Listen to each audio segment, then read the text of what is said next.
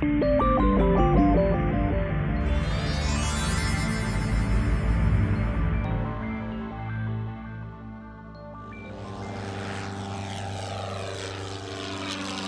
you for purchasing your EDM 930 series Engine Data Management System. You will discover that this is the finest engine monitoring instrument available for piston engines.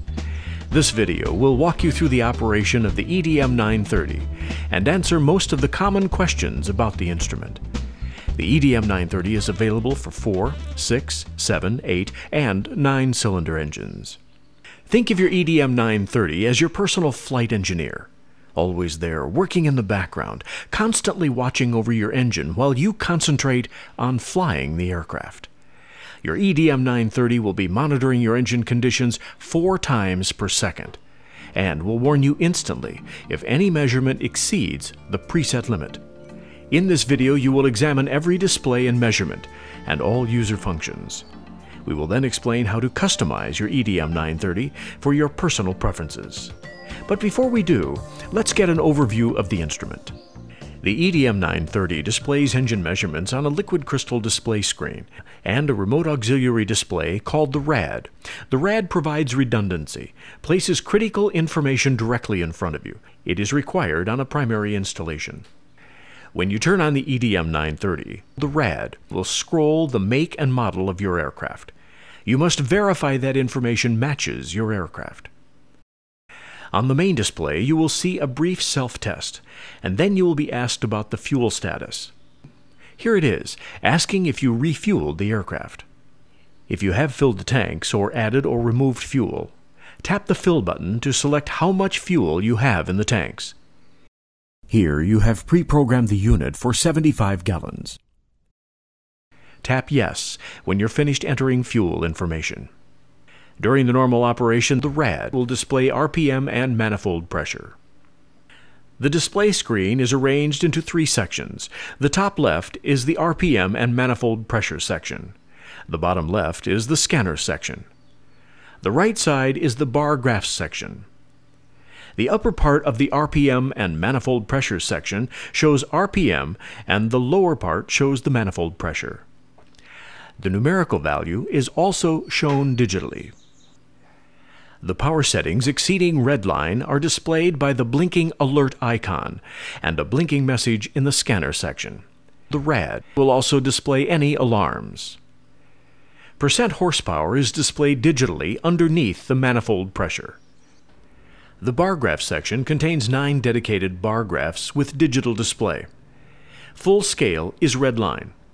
The default displays are oil temperature, oil pressure, fuel pressure, bus voltage, amps, outside air temperature, fuel flow, left fuel quantity, and right fuel quantity. The EDM 930 scanner section is on the lower left side of the screen. It will go into automatic scan mode 10 minutes after power up. You don't have to touch any buttons. To get into manual scan mode, tap Step. To get into automatic scan mode, tap Lean Find, and then tap Step. Let's jump in and see how it works in more detail.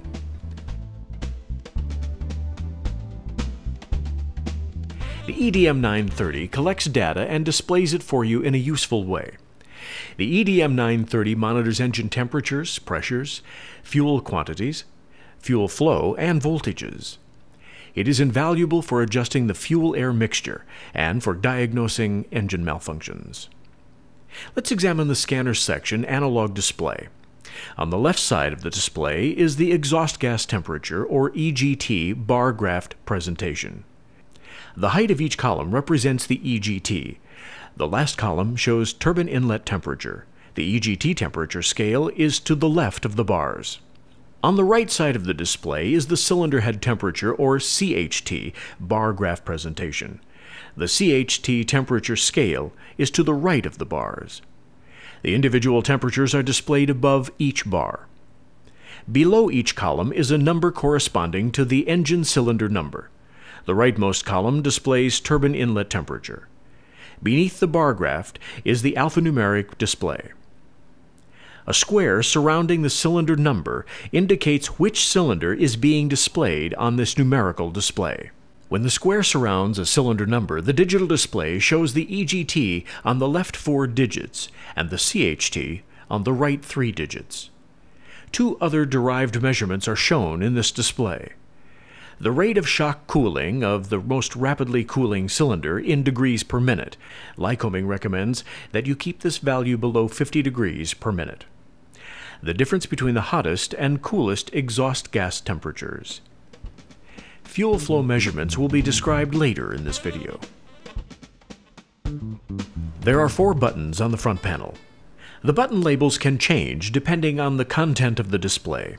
Normally, the button labels are from left to right: the step button, the lean find button, the dim button, and the EGT fuel flow button. 10 minutes after the EDM 930 is turned on, it will automatically index through all measurements. Tapping the step button will take you into the manual indexing mode. Here you can observe each measurement value for as long as you want. To resume the automatic indexing, tap Lean Find and then tap Step. The dim button adjusts the display brightness. Hold to brighten, tap to dim. You have a choice of 3 display indexing options, as selected by the EGT Fuel Flow button. The EGT position will display only temperature-related measurements. The fuel flow position will display only the fuel flow-related measurements, and the All position will display all measurements. The display indexing option does not affect the bar graph display, nor does it affect the alarms.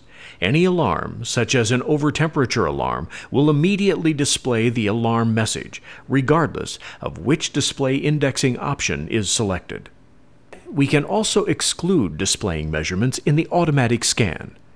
Step to the measurement you wish to exclude, then tap both the Step and Lean Find buttons simultaneously.